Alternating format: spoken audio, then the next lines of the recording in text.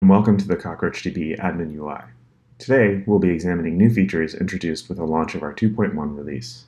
We'll be looking at the statements page to see what types of statements are being generated by our workload, and then drill into a specific statement fingerprint to see what we can learn about its performance.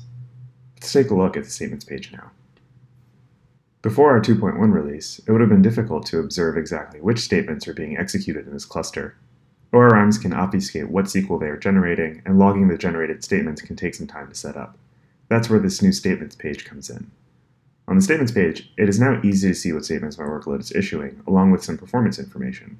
Statements and performance statistics are aggregated by their fingerprints, a grouping of similar SQL statements by replacing the literal values with underscores.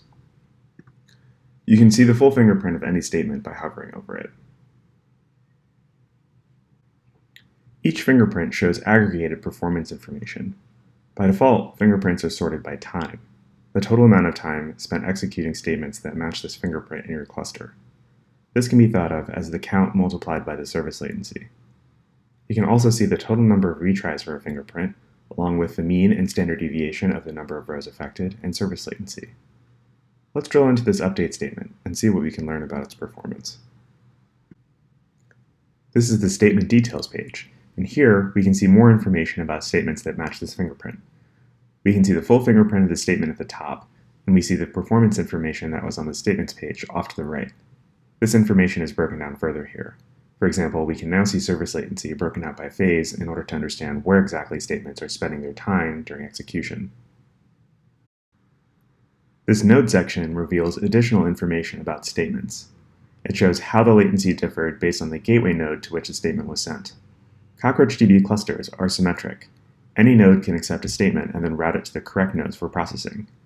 This cluster is geographically distributed, with one node in Western Europe and two nodes in US East. The geographic distribution explains why latencies on node 3 are higher than nodes 1 and 2.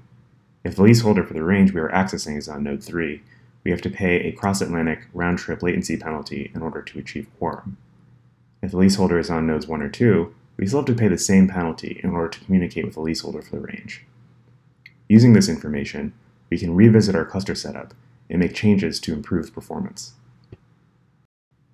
To recap, today we took a look at some new features around statements that have been introduced to the CockroachDB admin UI as part of the 2.1 release.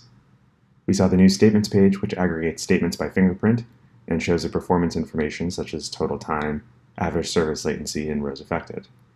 We then drilled into a specific fingerprint to learn more about its performance characteristics, such as the breakdown of the overall latency by execution phase and average latency by gateway node, which can give us ideas about how to tune performance.